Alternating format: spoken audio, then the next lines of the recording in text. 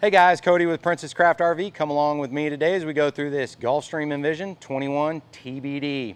So let's go how to get this thing hooked up to your tow vehicle. It is going to ride on a 2 5/16 ball. So once you get your tow vehicle backed underneath it, you're going to use your electric tongue jack to raise and lower that. And once you get backed under it and lower it onto it, you're just going to slide your coupler there forward and it's going to drop in and latch. Make sure these two ears are all the way down inside that cavity, and that's going to be in the latch position. To get it to release off the ball, it's just going to be the opposite, pick up and pull back towards the jack, and it should release. A couple other things that need to be hooked up to the tow vehicle are going to be our safety chains. Now these do need to cross and create a basket under the tongue, and then they're going to clip onto the receiver hitch. Another thing that needs to be hooked up to the receiver hitch on its own path, not routed through the chains, and on its own clip is going to be your safety breakaway cable here that hooks up to the safety breakaway box right under here. And this thing is designed to yank out of this box if you do accidentally get separated completely from the tow vehicle. This is going to pull out and engage the brakes on the trailer to bring it to a stop. So don't route it through the chains and put it on its own clip. Last thing that's going to hook into our tow vehicle is going to be our 7-way plug here. This is going to run all of our running lights, turn signals, brake lights, and the electric brakes on the trailer if your vehicle is equipped with a brake control. Now, as I mentioned, this does have an electric tongue jack, so we do have a couple switches here on the top. We're going to have one that just says on off, which is going to be for our service light here on the front of the jack. The other one says up and down, which is for raising and lowering the tongue of the trailer. Now, if for some reason this does fail, the motor fails or the electric power goes out on it, you can pop out this rubber plug right here, and inside you will see a manual crank spot. And you will use this crank handle right here.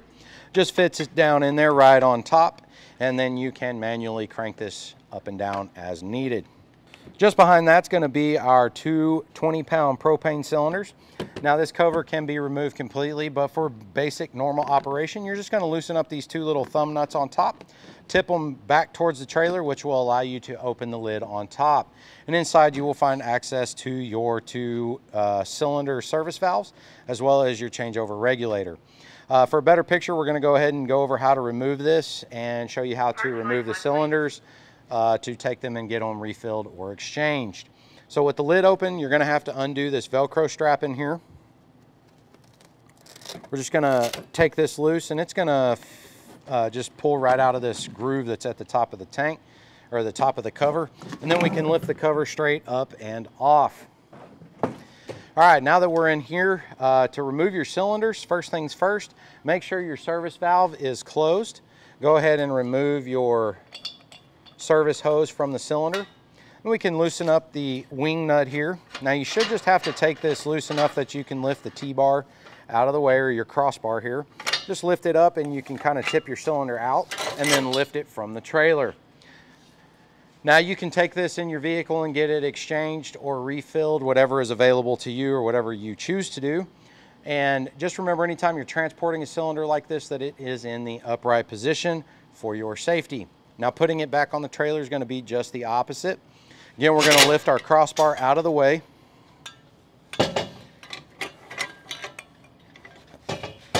Set the cylinder back in there. I like to go ahead and hook up my service hose first. Make sure I have the right angle on the cylinder. Then I'm going to go ahead and snug up the wing nut. And now you can either turn that cylinder back on or continue using the one that you have over here. Now, like I said, this does have an auto changeover regulator on it. So what that means is if you run both cylinders open, it's going to automatically drain the primary cylinder, which is determined by this lever first. Once that one is empty, it's going to automatically switch over and pull from the other cylinder. So we here at Princess Craft recommend that you run these in what we would call a manual mode, by keeping one cylinder on, one cylinder off, and using the selector switch to determine your cylinder. So we would keep this one on, that one off. We have the selector switch pointing towards this cylinder. Once it goes empty, we're going to come out here, we're going to turn this one off, turn this one on, and we're going to turn the selector switch to designate that tank now. That way we know that we have an empty cylinder and we can go get it refilled or exchanged while we're using the other cylinder, and we don't get caught on 2 empty cylinders. When you're done there, just put your cover back on. It's just going to slide right back down over it. Again, take your Velcro strap. It's going to fish through this slot right here at the top. Just pull it through, strap it back to itself, and close your lid. Just don't forget, whenever you close this lid, that you do snug these thumb nuts down here. If you don't, this lid will fly off as you travel down the road. So inside your battery box will be an Interstate Group 24 RV Marine lead deep cycle battery that has to be checked periodically for water level. So you want to pop your caps off, use distilled water to top it off as necessary. There are only 2 cables to hook up on here, your red one and your white one. Red is going to be positive, white will be your negative. So let's move on around to the off-door side of the trailer here. So the front of this trailer is equipped with a large pass-through storage, and it also has your crank handle for your stab jacks in here. So this is equipped with 4-corner stabilizers. Once you get your trailer level side to side with the axles and front to back with the tongue jack, you're going to run your stabilizers down to the ground, and you're just going to snug them up using the supplied crank handle. Again, these do not lift or level the trailer at all. They are just for stabilization. Now in this pass-through storage, we do have a light in here that has just a push button on the face of it to turn it on and off. And it is equipped with slam latches on the door here. One's going to be no key and the other one is going to be lockable, and they are just held open with a magnet to keep them in the up position. Now on the slide on this, it is equipped with a Schwintek slide system. Here on the side, you'll see your 2 slide tracks. There's 2 on the back of the slide as well. These do need to be lubricated with a Teflon-based slide lubricant periodically. Just make sure they're good and clean, no heavy debris on them. Spray the lube on them, run the slide in and out a couple times to transfer to the gears in the wall. You'll be good to go. The other maintenance that you're going to want to do is going to be your big wipe seal that goes all the way around the slide. You're going to want to use a rubber seal conditioner to make sure those stay pliable, as they will break down in the sun, and they can continue to do their job if you maintain them, which is to keep water out. So back here behind the slide, we're going to have all your main connections. This top one is just a pull-out cord port. The cord stores inside. You just fish it back inside like this. It's going to coil up as it goes in. It's a 30 amp cord, just pulls out, plugs into your 30 amp power pole at your campsite. Other connections down here, we're going to have 2 connections here for cable or satellite. They are labeled here. And then we've got your city water connection. Just going to open this up. You're going to hook up to it with a drinking safe water hose and a water pressure regulator to provide water pressure to the trailer. We have an exterior spray port, which is a quick connect port. You're just going to push that collar back, hook your quick connect spray hose in, and then have water. That's going to bring us to our tank flush port, which is going to be this one. You're going to want to have a designated hose for this. Do not use your freshwater hose to flush your black tank. Get a designated hose, hook up to here, hook up to your water, your hose bib. Make sure your black dump valve is open down here, and turn that water on and let it run for about 5 to 10 minutes. Give that tank a good flush. Which is going to bring us to our dump station right down here. We're going to have 2 valves here, one on the left, one on the right. One on the left is labeled as wastewater, which is going to be this one over here, which is going to be our gray water, which is sink and shower. And the one on the right says sewage, which is going to be this one here, which is going to be our black tank or our toilet water. So to use everything, you're going to take your cap off here, just twist. You're going to twist your sewer hose on there with the bayonet fitting, run it over to the sewer dump. Now with your gray water or your wastewater, you can keep that open the whole time you're camping. It is just water. It's okay if it just runs out. Now your black tank does have to stay closed until it is full or until you are ready to break camp. We don't want any solids settling in the tank, creating a pyramid plug down the road that may cause problems for you. So leave that one closed until you're ready to leave or until the tank is full. Right back here to the rear of our dump station are going to be your 2 low point drains. Blue and red lines there. You're just going to take these 2 plastic plugs out, and that'll allow the low points to drain, which is a good idea to do if you're going to be putting the trailer away for a while or storing it up for the winter. So moving around to the back of the trailer here. This is equipped already for a rear observation camera that hooks up there. Real easy to hook up and get everything going. Rear observation cameras are great going down the highway, so you can see kind of what's going on behind you, as well as when you're backing into your camp spot at the campground. Now this is equipped with a 4-inch square tube bumper that does have removable plugs on the end. They just pull out. It's a great option for storing your sewer hose. I just give a little bit of caution that it is a metal square tube bumper, and you can find sharp edges inside of them that could possibly damage your sewer hose, so just be cautious when you're doing it. Spare tire is mounted back here on the bumper as well. If you do get a flat and need to use this, you're just going to remove these 2 lug nuts here, and then you can replace your flat tire. Now if you need to jack the trailer up, you want to go onto the trailer frame, not onto the axles, to lift whichever tire off the ground that you need to change. So coming over here onto the door side, this trailer is equipped with an electric awning. The switch is on the inside. I'll show you how to do that. If you want to adjust the pitch on it, it is adjustable with these little pinch buttons right here. There are some instructions on the inside of the arm, so you can tilt this a little bit. If you're in a light rain, it'll allow the water to easily drain off. But any higher winds or heavier rains, you do definitely want to stow your awning back to the trailer so you don't end up with a damaged canvas or hardware. 6-gallon water heater on this trailer. It's going to be a gas electric option, so you can run on LP gas or 110 electric, or both for faster recovery. So a couple things in here that you'll want to know. Dead center here at the bottom is going to be your anode rod / drain plug. You do want to replace that drain plug or the anode rod as it wears out. When you drain it out, it's a good time to inspect it, as well as rinse the inside of your water heater out. Make sure you get all the debris.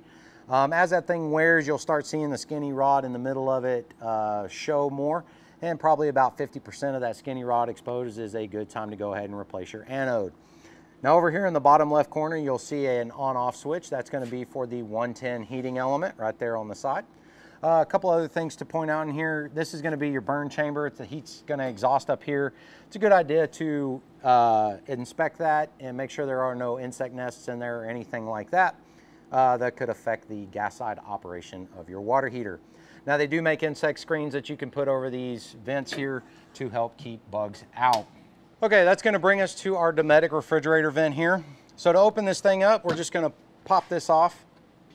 And a couple things I like to point out: our 110 electric cord over here on the left. This is going to be our control board. If you're working remotely with somebody over the phone, you may need to gain access to that. All of your burn chamber and everything for the LP gas side is going to be back behind this cover. And you do have a gas valve back here with a manual shutoff valve on it as well. Now this tube right here is going to be a condensation drip tube. It is normal to occasionally see water drip out of that. Now to put this cover back on, you're just going to line up these 4 tabs on the bottom. The top of this is going to snap into place. And once you get this all the way on, you do want to make sure you turn and latch these. You can see the groove should run the length of the trailer to make sure they are locked in.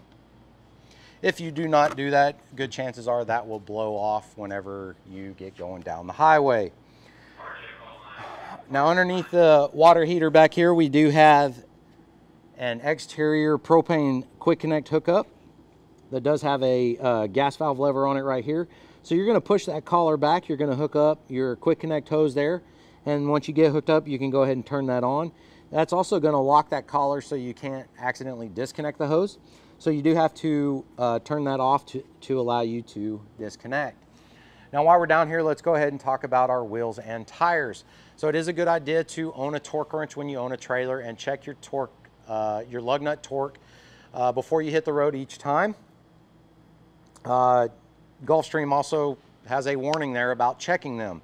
The other thing you're going to want to keep up with is your tire pressure.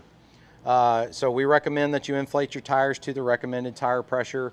Per what Gulfstream says, there is a sticker on the off-door side that gives all that information. That's going to bring us to our freshwater tank fill. Now Gulfstream has put a warning sticker on here about sanitizing the tank, making sure you use potable water only. You don't want to put something that's unsafe in here. So you're just going to put your water hose in there and turn the hose bib on. Now you can fill this up all the way. Just put it in, turn it on, and wait till the water gushes back out to you. That's going to be full. If you want to limit how much you carry, you can watch the monitor panel on the inside of the trailer. Furnace exhaust over here on the side, Dometic furnace. This is going to produce a lot of heat whenever the furnace is running in the winter time, so don't cover it, block it, put anything in front of it. Watch out for fingers that they don't get burned. Now down here in between your axles, you will see your freshwater tank drain. You're just going to take that cap out of there, and that's going to allow your freshwater tank to drain, which is going to bring us to our exterior TV mount location. You can remove the TV mount and bring it out here, and this is going to be your cable antenna hookup to hook up to the TV, and then they also provide you with your 110 outlet to plug your TV into. Now just above the Envision sticker here on the side, we are going to find your vent hood vent. To open this up, you're just going to put your fingers into the 2 slots and pop that out, and that's just going to open up. Just don't forget to close it whenever you get ready to hit the road. Just push them shut. These are going to be your 2 exterior speakers with some fun backlighting in them. The switch is on the inside for that. Now for your steps here, 2 steps, very easy to use. You're just going to fold your bottom step on top of the top step. Then you're just going to pick up right here in the middle and push in, and those are going to stow. Now to deploy them for use, you're just going to again put your hand right in the middle, pick up and pull out, and then flip your bottom step down, and that's how you use your steps. This is going to be the other side of our big pass-through storage. Again, slam latches on here. And the last thing over here is going to be our exterior solar plug. So if you want to keep your batteries charged up while you're boondocking or in storage, you can get a portable solar panel, plug it in right there, and keep your battery kind of topped up while you're camping. All right guys, that should cover the exterior of our 21 TBD. Let's go check out the inside. So just coming in the door of our 21 TBD, down here to the left, we're going to find our fire extinguisher. Little green button on top that you need to push down and make sure it pops back up. Should tell us that we still have plenty of pressure in our fire extinguisher, and it should operate if we need it. Switch down there below that is going to be our entry step light switch. It's going to turn our light on for our entry steps down there. Up to our left, we're going to have a few other switches.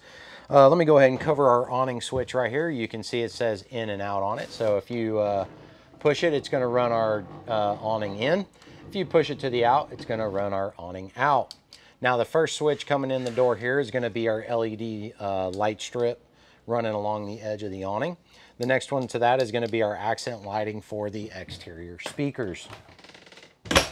Now the last switch up here is going to run all of our main cabin lights right here. So we've got 5 of them right here in the main cabin area that switch will operate.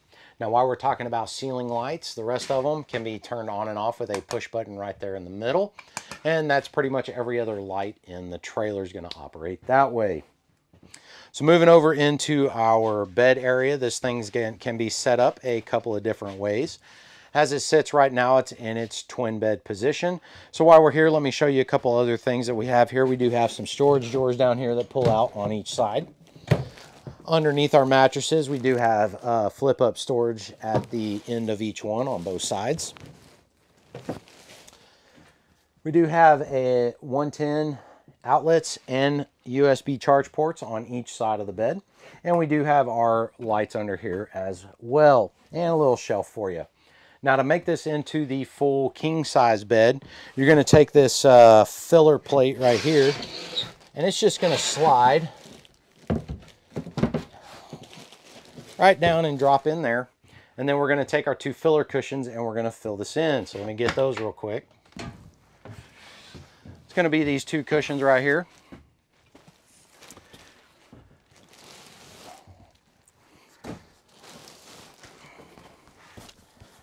And they will slide in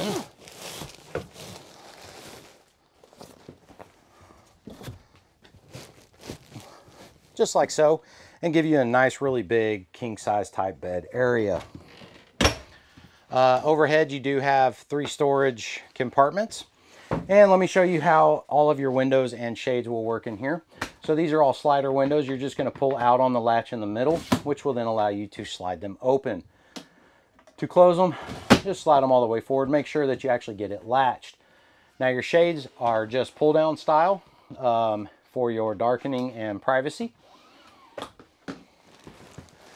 Opposite side is going to be our fire exit window. You just pull this red tab right here. That's going to pop that whole screen off. Pop that lever up, and then you can push this window all the way out and climb out if you had to. Now you can prop that right there for ventilation. Down here at the foot of the bed, right next to the slide, is going to be our LP CO alarm down here. It's going to make some noise if it does detect any kind of gas leaks or anything like that. So it's a good idea to test it periodically, make sure everything is still working on it as well. So let's go over other things up here on the ceiling. We've got our Dometic air conditioner. We've got a couple of different flaps here that we can allow air to come out on the sides, and we can do the ends as well, or we can do straight down and close this off here. Now your controls are right here on the face of it. So this knob here is going to be temperature control for warm or colder. Now it doesn't actually have heat, but you can turn it to where it just blows the fan basically. The gray side of this is going to be just fan control if you want that. The blue side will be for compressor operation to make it cold. Now this is also equipped with a return air filter that is right here under this side. So you do want to pop this out periodically and clean the filter that is attached to it. So you can pop this completely off, wash it with warm soapy water, and then let it completely dry before reinstalling. And it just pops back up in here. It's got a few tabs around it that just pop in. Right over the entry door is going to be your smoke alarm. 9-volt powered, so test it and replace the battery as needed. Make sure it's working. Keep yourself safe. Coming into our kitchen area, we do have some accent lighting right here, which is going to be controlled with the switch right here on the side of the cabinet. Our kitchen faucet can rotate here for whichever sink we need to put water in, and we do have hot and cold water. Hot's on the left, cold on the right. This is going to be your one blind in here that is different due to it being a wet and cooking location. It's going to be a regular mini blind style with the string there to raise and lower it, and then your wand to open and close. You do have travel tabs down at the bottom, so if you want to travel with the blinds in the down position, just make sure you get them latched in so they don't bang around and get all bent up. Overhead is going to be just a storage compartment. Your 110 outlet is in here for your microwave. We do have some goodies in here from the manufacturer as well. Read through your manuals and things like that that come with. Equipped with a Greystone turntable microwave here. Put your stuff in, set it up, let it go. Vent hood. It's going to have a light on it as well as a fan. Remember, the vent on the outside does need to be open if you want to use the vent hood and allow it to operate the correct way. That's going to bring us down to our 3-burner cooktop. To get this opened, we're going to lift this first piece of glass back over the rear section and then lift the rear section up, and it's just going to kind of sit back there on top of the countertop. Now to light your designated burner, just select your knob here. Turn it to the the high position there, and then just rotate your striker until it lights. It does have the backlit knobs here with the button on the side there, and then we also have your oven here for lighting. To do that, you're just going to turn it to the flame. You do have to push in on this one, and it will use the sparker. So you would push in on that knob to hold the pilot. Rotate your sparker until it gets lit. Continue to hold that for about 5 seconds. Once your flame is established, go ahead and let out, set your temperature, do your bacon, and you'll be good to go. Now, since this is a glass cooktop cover, I do recommend that you let your burners cool before you close it so you don't cause any damage. But to close it, you're just going to grab it and easily fold this down. Then grab the other piece of glass and fold it over. Now, these do have little rubber cushions on the side to give that a nice snug fit, so you do have to push that down in there. Furnace down here below your oven, so all your heat's going to come from there whenever you are using your furnace. Underneath your sink, we do have a nice large storage area, and that's going to bring us to our monitor panel here. So we do have 4 buttons on here, 3 for the tanks, gray, black, and fresh. You can see your corresponding LEDs will light up there. And then we've got battery for battery level as well. And then we've got your water pump switch. So if you're going to carry fresh water and you want to access that water and pressurize your water system, you're just going to flip that switch on. It's going to suck it up out of the freshwater tank and provide pressure at your faucets. If you're hooked up to city water, you do not need that turned on. It's going to bring us to our Dometic refrigerator. So when you open these up, it's pretty natural. You just grab the handle and pull. They're going to rotate out and open up. Now your controls are tucked away behind the freezer door. It's just 2 buttons, on and off, and then auto or LP gas mode. So to turn it on, you're just going to push the button on there. You can hear it's going to make a tone. And right now you can see we are in the auto mode, so it's going to automatically select the most reliable source, whether it be 110 electric or LP gas. If you want to manually force it to LP gas, just push that button. Light's going to go off. As long as the check light doesn't come on, everything is good to go, and it should be lit and operating as designed. Since this is a gas absorption fridge, these can take anywhere from 12 to 24 hours to completely cool. So we do recommend getting them prepped the night before you plan on leaving. And when you get ready to load them up, if you can have things that are going to go in them already pre-chilled, it will help with the efficiency and keep everything kind of working better for you. Now below our refrigerator, we are going to find our WFCO power distribution panel. Inside we will find all of our 110 breakers and 12 volt fuses. Fuses are on the right. They are just blade style fuses that you can purchase pretty much anywhere. I do recommend keeping a good variety on hand, just in case you do end up accidentally blowing one. And that's going to bring us around to our entertainment area over here. TV is going to mount up on this bracket. This bracket can be pulled up and removed and put onto the bracket on the outside if you so choose, or you can buy it in a total additional bracket to put out there. And we do have all your connections down here. We've got a 110 outlet for power. We've got your RCA connections there for audio video from your drive radio. Which is above all of that, where you can play your DVDs from, and you can connect Bluetooth and stream music. And then we've got your auxiliary satellite and TV hookup over here with a booster button on it. So that's going to turn the rooftop antenna on and off. If you want to run cable, you're going to turn it off. And if you're going to run satellite, you have to hook up from here to your receiver, and then from your receiver directly to your TV. Dometic furnace thermostats over here on this wall. So to use your furnace, it's just going to be this. We've got two control knobs, if you will. The top button or lever is just going to be your on off. It's pretty stiff on the Dometic thermostat, so don't let it fool you thinking that you can't get it to work. To the left is going to be on, to the right is going to be off, and then the bottom will be our temperature set, so you can warm it up in here. So underneath our entertainment area, we've got a large cabinet. Now, one thing you may want to know is the control board for your slide is down in there.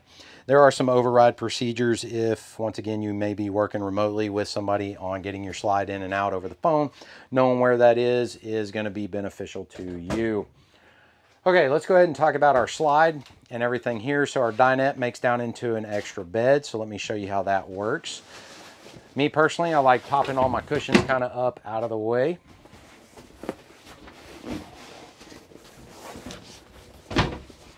We're going to lift our tabletop up and off the posts.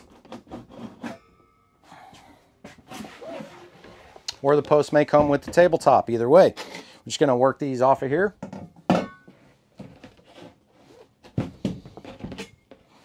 And they can store right here underneath the table. And then we're going to take our tabletop. You can see it's got some Velcro strips on there that are going to sit right down in here. All right, once we get that into place, then we're just going to lay our cushions down. The big ones are going to stay towards the back, and the little ones just fill in the middle. So coming back into the bathroom, right here on the wall, we're going to have our light switch for the 2 overhead lights. Again, these can be controlled separately. We're also going to find our water heater switch for the gas side. If you're going to turn it onto the gas side, just flip that to the on. The reset light there is going to come on for about 10 seconds, and it's going to shut off, and the water heater will light up on its own. As long as the light stays off, everything should be working normally. We've got a GFCI outlet in here with a trip reset in it. As long as the green light's on, everything should be working fine. Medicine cabinet. We've got our wardrobe back in here. Storage drawers. Cabinets underneath. And that's going to bring us to our toilet, which is a foot flush down here. Halfway down is going to put just water in the bowl. Once you get it about halfway full, you can go ahead and do what you need to do. When you're done, you're going to push the pedal all the way to the floor. It's going to open up the ball valve in the bottom of the toilet and allow everything down into the black tank. Now you want to make sure you're using plenty of water with your toilet, as well as using RV toilet tissue and some type of black tank treatment to control odors and waste digestion. Now your shower in this has a sliding shower door here. You just pull it all the way over and it's gonna latch in over there. And then to get it to release, you're just gonna push in and slide it out. From the inside, it's just a pull slot here for your hand, so you can do it from the inside. When you go to open it, you're gonna kind of pull the screen towards you just a little bit, but hang on to it because this is spring loaded. For our shower water, it's just hot and cold mixing valves there. We've got our pause button on the shower head here for flow control. Since we are limited on hot water, you may want to limit how much water you're using while you're soaping up. Overhead, we do have your exhaust fan in here. Just cranks open, little push button on it for the fan operation. All right, that should cover everything on the inside of our 21 TBD. All right, guys, that should cover everything on our Gulfstream Envision 21 TBD. But if I have missed anything, don't hesitate to reach out to us. You can text us, email us, or give us a phone call. And again, I am Cody with Princess Craft RV.